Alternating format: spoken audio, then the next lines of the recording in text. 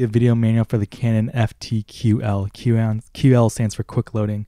The camera was released in 1966, uses 625 battery, 1.3 volts, which is kind of weird, and it's uncoupled, so you don't really need a battery to shoot with it.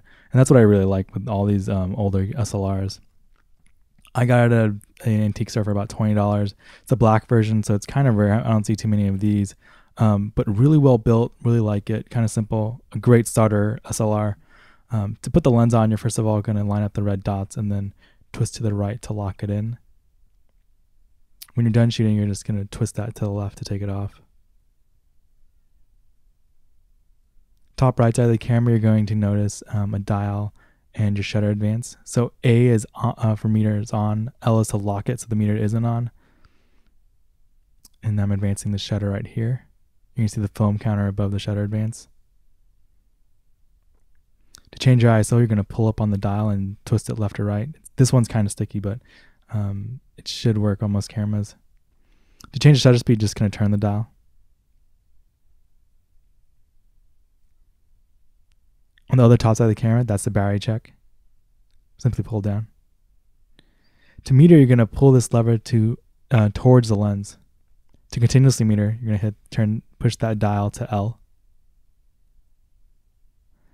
So how do you change film? On the bottom, there is a film release or back release. Simply turn it and the back will open.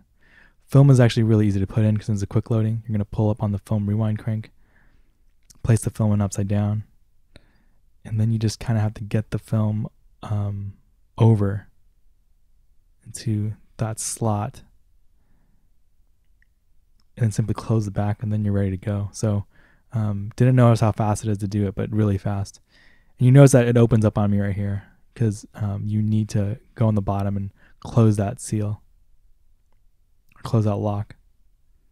When you're done shooting, you hit the film rewind release right there on the bottom of the camera. And you're going to simply turn counterclockwise and then just remove your film when you're done. Battery compartment's on the top left of the camera. On the front of the camera is the mirror lockup, also the flash sync, which is 1/60. And then I'm going to end with the self-timer. So simply pull down and then advance your shutter and it should go. So I really like this camera, really well built. Kind of underrated. I haven't seen too many people buy or talk about it, but a great little camera, a great little Canon SLR. Hope you guys enjoyed it. Thanks.